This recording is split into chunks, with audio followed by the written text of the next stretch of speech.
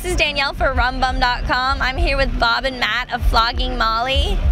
You guys just finished a crazy set in the rain, and you guys gave the finger to everybody, or they gave it to people for you. Who were they giving it to? We were giving it to the man? I think we were giving it to the man, yeah. Right? The governments of our fine countries. Mm-hmm.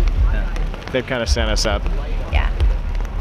How do you guys feel being at a festival like this where it's pretty rock heavy and you guys have that punk edge? Is it fun to be kind of a different sort of set compared to the rest of the festival? I think usually it's either the Irish side or the kind of punk side that sets us off. Yeah, so we're fairly used to being a little bit off the center mark. Mm-hmm. It's fun.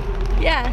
What's your favorite thing a fan can say to you or react to in your shows?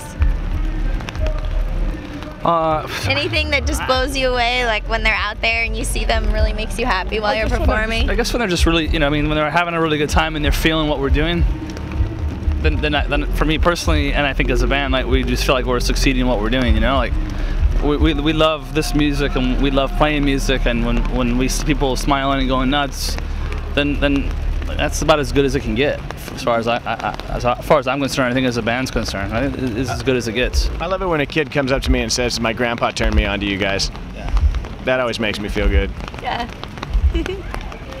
How do you feel like your songwriting has changed in the years of collaborating together over almost, what is it, like 16 years like together? 14 years. 14.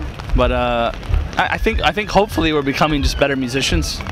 So I think hopefully we're always striving to do what we do a little bit better than the time previously, So at the end of the day, as a band, hopefully, damn, it's fucking pouring, right?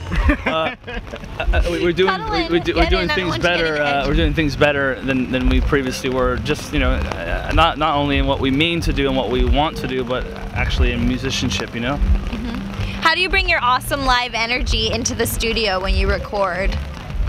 Couple of pints doesn't hurt, and I don't know, we just try to set it up as much like a show, like play it as much like we would in a show in the studio, and you can never capture that because there's no sweat and beer and and crying and screaming in the studio, but we actually really do try to make it set up like a live show for us, because that's where I think our band shines better than just recording for us.